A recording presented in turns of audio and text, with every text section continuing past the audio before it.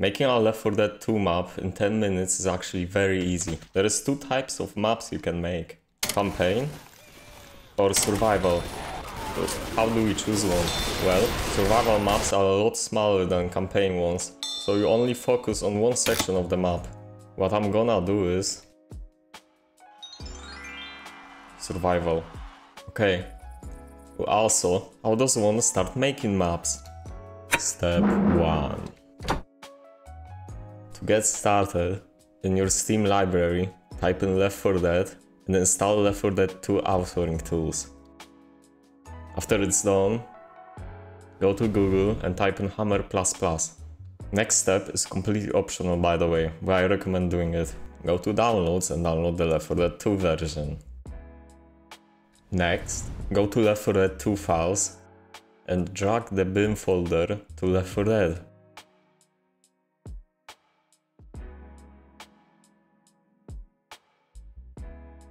And now you have Hammer++. It's a lot better than the normal Hammer, trust me. Step 2. Open up Hammer++ that you just installed. It might feel a little complicated, but don't worry. Place something, all you basically have to do is drag on the, one of the 4 screens. Each one represents a different axis. You know what that means. On the right you have a texture browser, on the left you have tools. Upper bar doesn't matter. Anyways, let's get to mapping. But I need a map idea, so I asked someone. It's actually very easy, but I'm not gonna do it outside because I won't have time. Anyways, let's get to mapping. Obviously I have some experience with mapping. I've made like 6 maps, maybe, and a lot of unreleased ones for practice. One of the issues I have when making the maps are proportions, so the depth textures are actually really useful for me.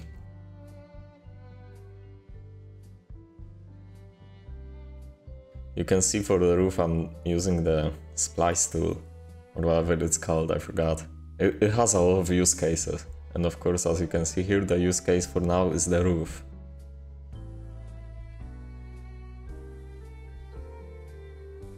I haven't actually watched the movie. In my mind, I'm using a reference from No More Room in Hell. There is a map based off the same house. That's what the room layout is inspired from.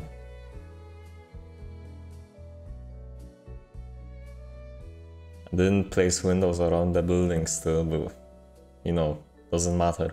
10 minutes.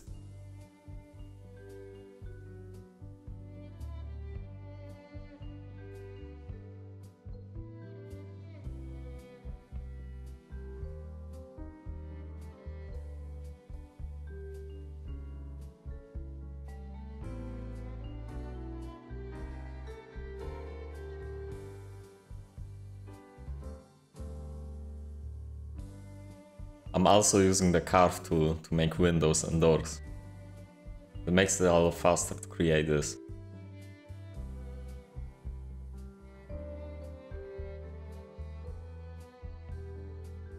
Here I kinda forgot where the stairs tool was for Hammer++. So after wasting some time, I just did the classic method. But you know, only a bad teacher blames it on the tools, I guess. Or a mechanic? Ah.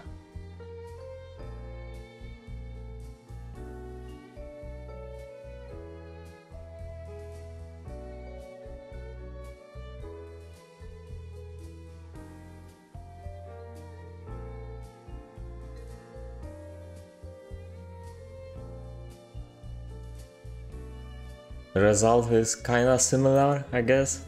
But now we have to texture it. That's why I made myself a rule to not texture anything during those 10 minutes, so I could only focus on the layout and props. But you've probably noticed I haven't placed any props. I'm smart.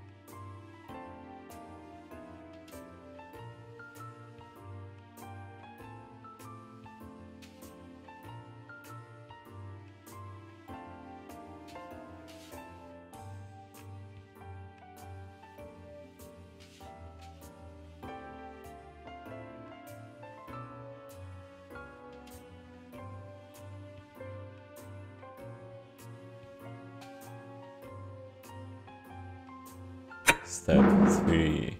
Now we have to actually make the map playable. So, let's use the entity tool and place player spawns first. Next up, we have to add the radio so we can start the map. And some weapons with it.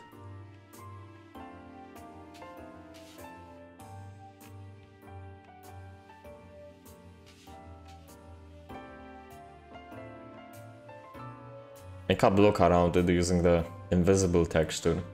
Click Ctrl T and make a func underscore button.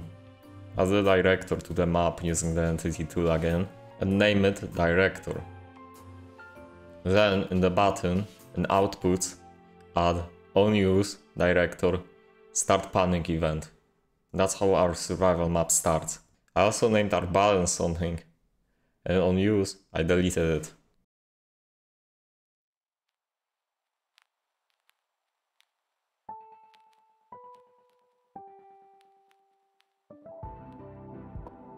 Then, let's play the map.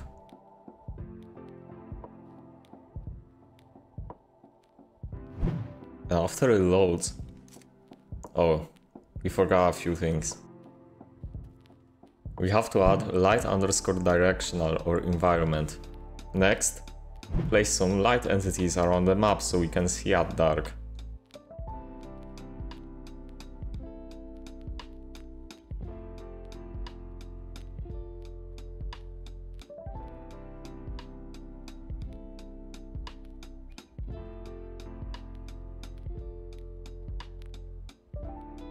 Also, let's change that grass texture because I used the wrong one.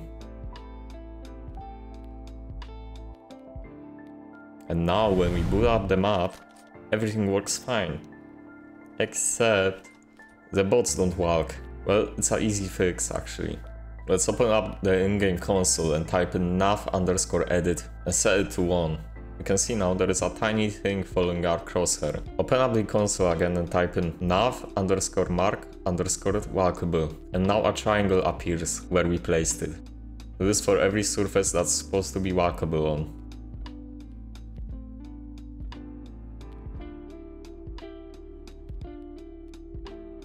When done, in console, type in nav underscore generate. And after a while, depending on how big your map is, your bots can now walk. But that's not it. As you can see, when I walk into the house, the bots don't actually jump into the house. It's because the nav between the door and the ground isn't connected. Look at the nav on the door and type in nav add to selected set. Do this again for the surface you wanna connect it to. And then type in nav underscore connect. Now the bots can walk into the house. Let's also do this for the windows and roofs.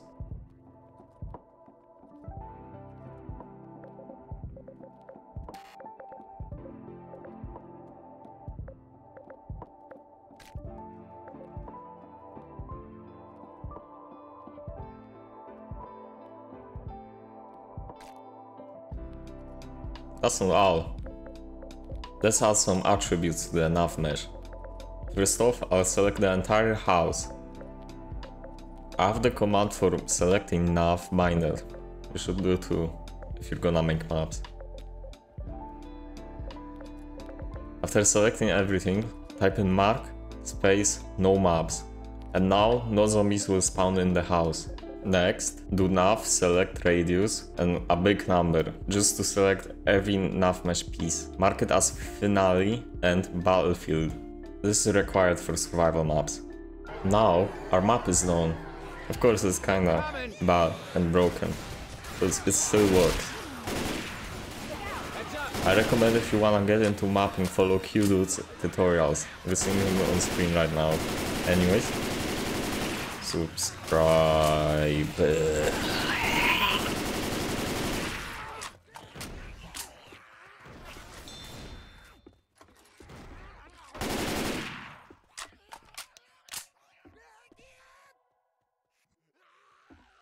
What an ass clown.